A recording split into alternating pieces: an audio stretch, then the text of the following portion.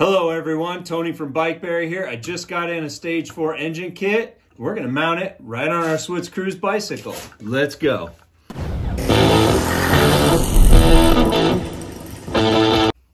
So the first step when you receive your new engine is we have to assemble the whole top end. Now you could see that there's 2 gaskets here. We got some washers, lock washers, and you can see that your piston is inside there, right? We got our high compression head. We need to get all this together so that it's really solid and reliable and everything's put together the right way. Then we can mount it on the bike. So let's dive in. So before we start bolting everything together, I want you to notice that at the base here, there is 2 gaskets. We want to leave both of those in there so that we get the right height for our cylinder, okay? Then a question that we get asked a lot is, what direction should the arrow be pointing? So as you noticed on the back of the engine, we have our intake side. On the front of the engine, we have our exhaust side. So where that arrow usually points, is intended to point, is out the exhaust side. But sometimes they get marked wrong. One slips by and gets stamped wrong. We try our very best to make sure everything is correct, but one slips by every once in a while. I pulled this from my stock of spare engine parts, and lo and behold, this is just one of those examples. But you could see that in this case, see where that pin is? And then over here, the pin? That actually is the intake side. So you need to check. And here's a good way. I would ignore the arrows, and if you see way down in there those bumps, that's where the pins go for your rings. So let's see why that matters, where those pins are located. Now if we look at our intake side right here, it's right in the center of the housing. If we look at our exhaust side, it's offset in the housing, okay? And if you see our rings in there, we don't see any pins. If this is flipped around with those pins on the exhaust side, then that would leave a gap in that ring, and that would wreck that ring, okay? So don't rely on the arrow. Let's rely on where the pins are, and then you'll get it right. So now that you know it, we're gonna look where these pins are located, there and there, and they are on our intake side, okay? So we know that this one is correct. So what we'll do next is we'll remove the nuts and the washers. We'll get our piston connected properly right here, and then we'll get our cylinder bolted up nice and tight. Quick double check, make sure those pins are on the intake side. Yep, they are. See that? Double check that there's the 2 gaskets. And let's just slide this straight down onto those bolts.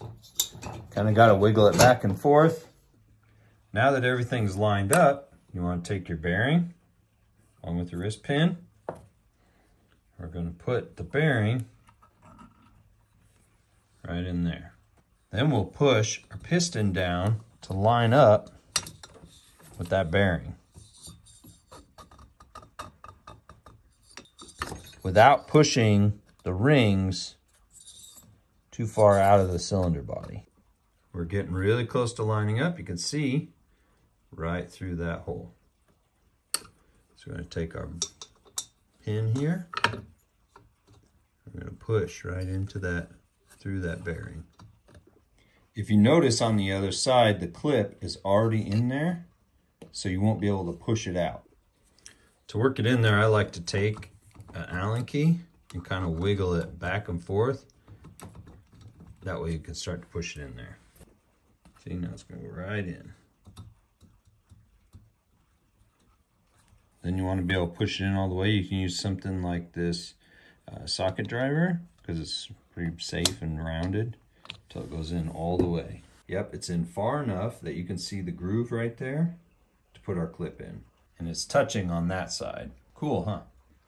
So when you unboxed your engine, you'll notice that there's a little red bag right here in the stock cylinder head. That is your clips. So let's take one of those clips, minus the plastic junk, right? Get some needle nose pliers, and you gotta wrestle that thing in there, okay? Right in there.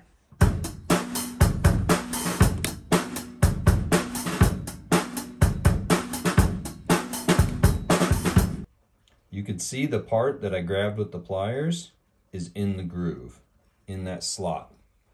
But if you look over here, this isn't. We got to push that in.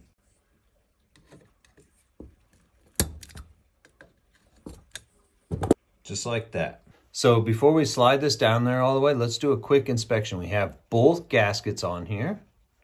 We have our clips on both sides, seated in there properly. We have, now again, don't always trust the arrow, but we have it pointing to the exhaust side. So that means that those pins for our rings are on this side, okay?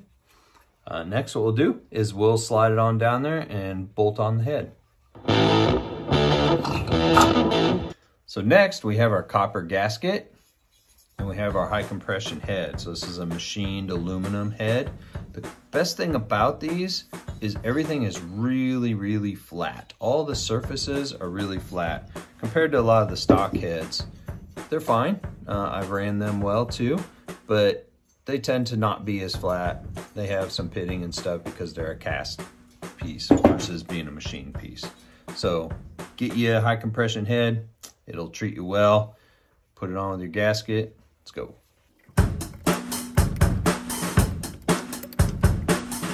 All right, stop right there. As you just saw, I was wrestling with that because these are kind of all this way, okay, these studs. So you gotta kind of push them in because you don't want to damage this thing, right? But you gotta kind of work it. All right, resume.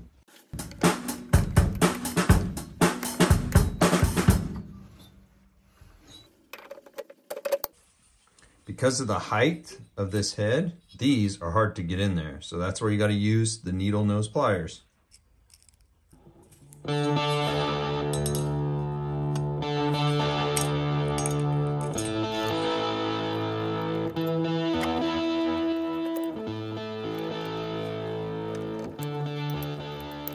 Everything's all lined up. It looks good, as it should be. The next thing we got to do is tighten it down properly. Now, if you have a torque wrench, it's about 10, 11 pounds per nut on there, but we'll just get it tight because just like everybody, socket wrench, you're good to go. I'll show you how to do it. So you're gonna get it good and tight like that. And I would go opposite.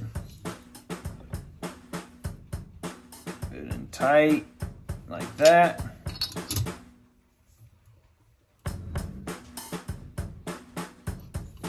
Like that one. Like that.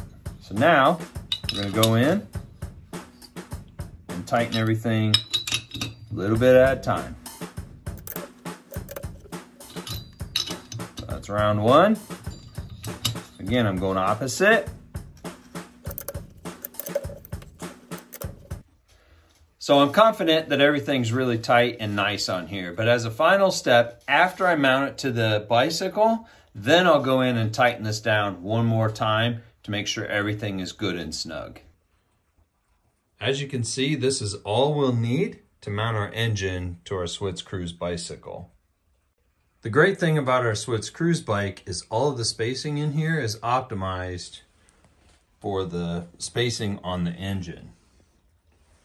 It all fits as should. So we shouldn't need any spacers. Unlike my Schwinn frame, I had to use spacers in here to get everything to fit properly, which is something we'll go over in future videos on how to do that. Let's start by mounting our plate directly to the front of the engine. We'll add washers, lock washers, and these nuts.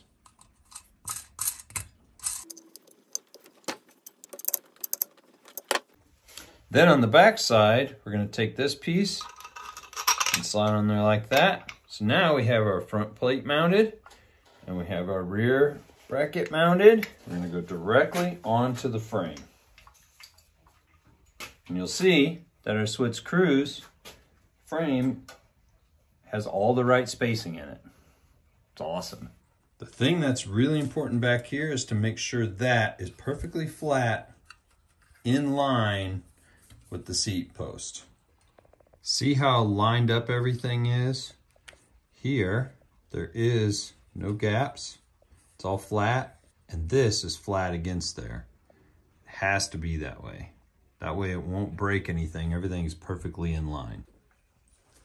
Put our plate in here first. Then the washers. Lock washer. And that. It's better to do one side starting out. Then it'll hold it on there while you do the other side.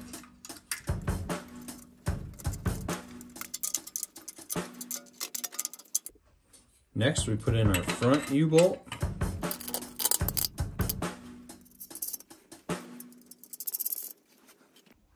So this is where your skills come in. So on the rear U-bolt, it's going to be a little long. Okay, if you check it out, it's going to go up and it's going to hit the casing of the engine. Okay, so we're going to do something about that. So if you break this up into thirds, put in the middle here, into thirds, you're going to cut off about a third of the bolt. So of course that messes up the threads. So now we got to go in and fix the threads. Now one thing I probably should have done is put a nut on here to then undo, and then it would help fix the threads, but it's no big deal. That's what we have sanders for.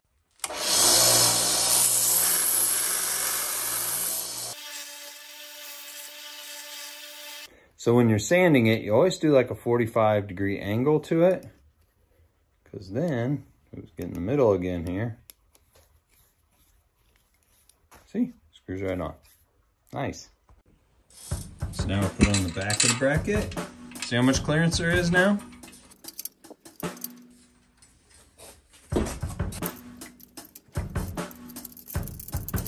So remember how I said to tighten the head after we get it mounted on the bike? We're going to do that right now.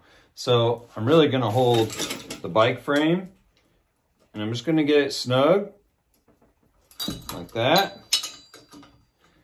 I'll do it again. And again. Like that. It's pretty good. Then again, that's around 10 to 11 pounds of pressure, so I feel really confident about that. All right, as we finish up here, I'm sure that you've noticed that I haven't doubled up the nuts, added lock nuts, or really changed any of the hardware, just using the stuff that came with the engine. The reason is because as you set everything up and go to the next steps of installing your rear wheel and your chain tensioner, your chain and all of that, I may have to move some of this stuff. So I'm not gonna add any of the reinforcements until I'm satisfied the position of everything is exactly where it needs to go. That's really, really important. As you can see, the Switz Cruz bike is made perfect for the spacing of these engines. Like, this was a lot easier than it was on my Schwinn frame. So I highly recommend getting this over that. Now, again, the focus was just getting it mounted on here, getting a proper positioning.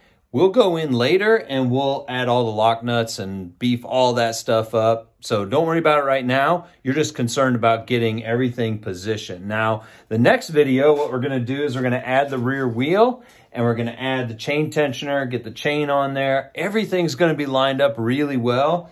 It'll be amazing. You're gonna love it. So I have really unique ways that I go about that. Please like and subscribe.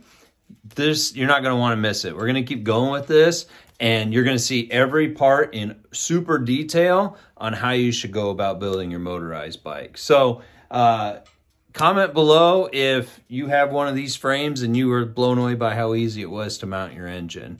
So thank you for watching. Thank you for spending the time with us. Please go in and join our Facebook group. that's where we're all at, and that's where we're helping each other out. There's links below to the bike and this engine kit and everything, and all the parts will come with it. It's amazing.